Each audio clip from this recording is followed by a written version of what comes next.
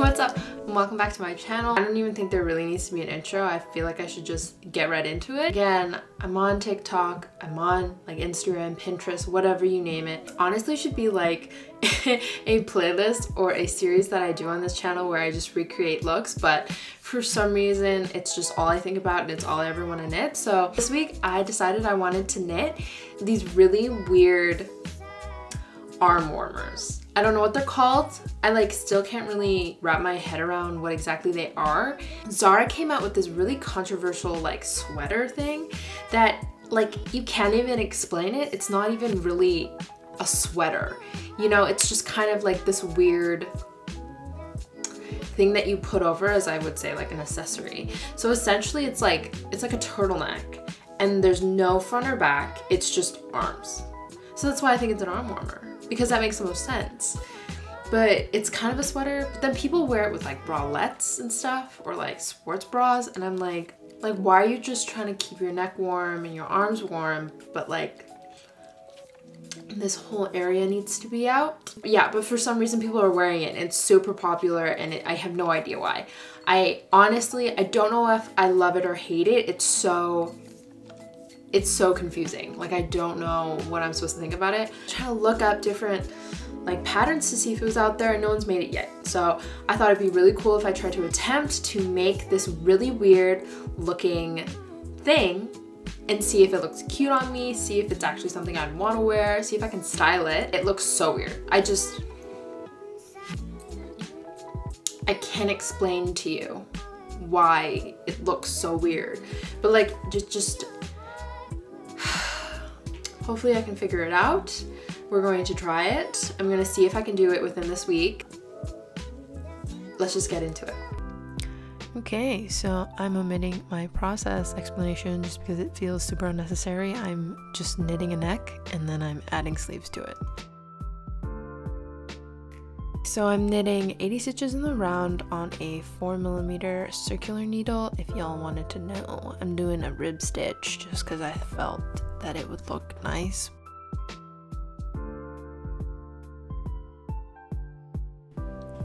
Honestly, I think that the sweater thing is like a fad. I don't think it's really gonna stay in season, but I don't know. I think we all get caught up in like looking at people on Pinterest, people on Instagram, TikTok. They're buying these things and they look so good in it that we feel obligated to look that certain way.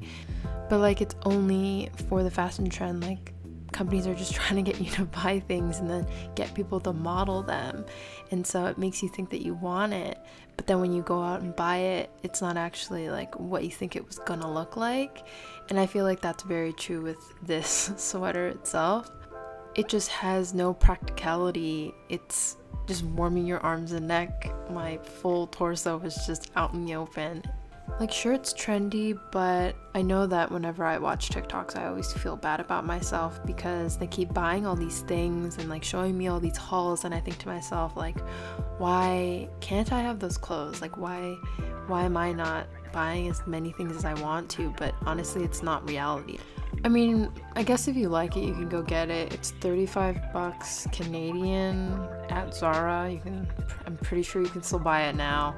I think I made this for $8. I got 2 balls of yarn and I didn't finish the last one, so I have enough. I was thinking maybe I could make a tank top to go with it. I feel like that is also a trend that's happening, and I think maybe it would look nicer with something else.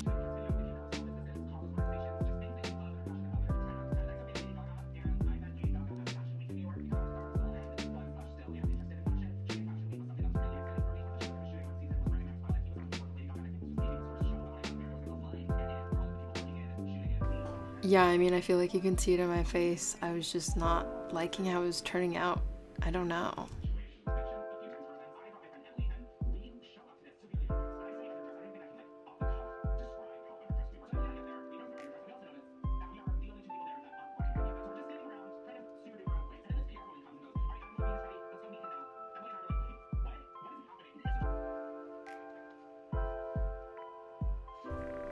Yeah, don't worry, no more anime this week. I've finished what is good on Netflix. currently they've just put, I feel like they had Parks and Rec on the Canadian Netflix before, and then they took it off, but they brought it back again, so I'm gonna rewatch that. That's gonna be amazing.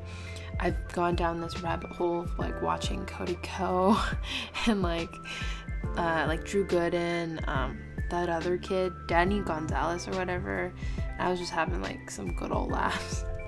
But I think I have this problem with like commentary channels. It's just so funny to watch. They have so many good ideas, and it's all like, I'm pretty sure it's all scripted because there's no way you can just hit all those jokes on point all the time.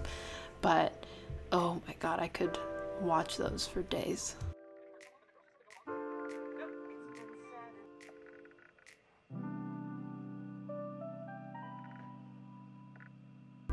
Yeah, I figured out that the sleeves were a little too big and looked a little too frumpy, so I had to unravel like the whole thing, and I wanted to cry and I didn't film it, so.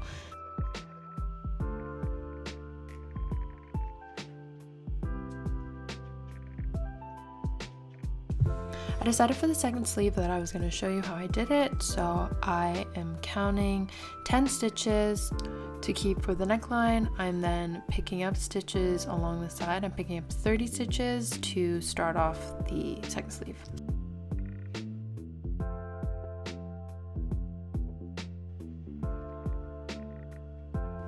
Then I'm just knitting in stockinette, so you start off with a purl row, so you're just purling and you're just knitting. Yeah, honestly, nothing too exciting.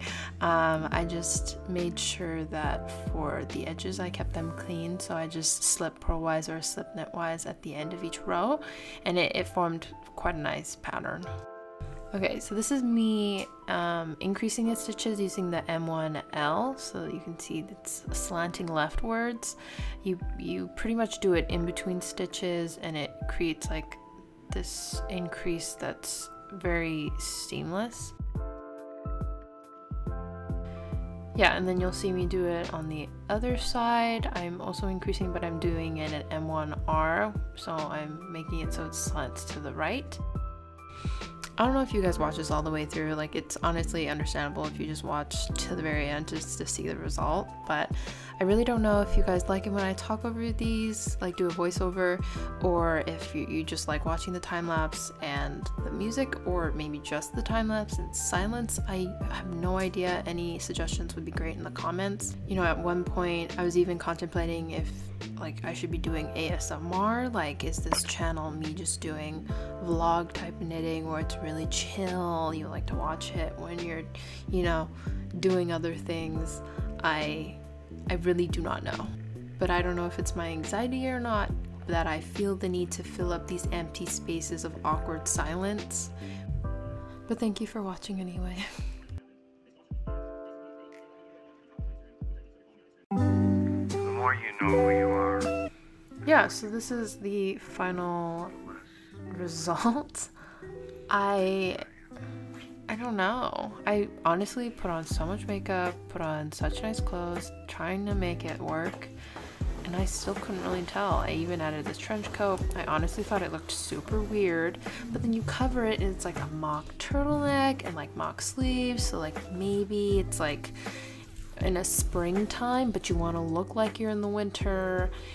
I even tried it with a dress, try to see if this was just, maybe I could make it look nice, make it formal. Tried it with another dress. I was just honestly looking for any way to style it better. I don't know if I'd ever wear this out, but it is an interesting silhouette and I'm happy I tried it.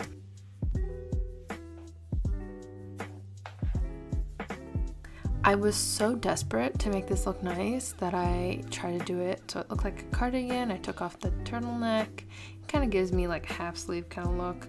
Again, tried to make that a scarf. Didn't work. Tried to wrap it around. Didn't work. I even tried making it a shawl. I still couldn't tell if it was nice. Okay. Like, there's no cute way of holding this. It looks like... I usually pull it down, but there's nothing to pull. Yeah? So this is it.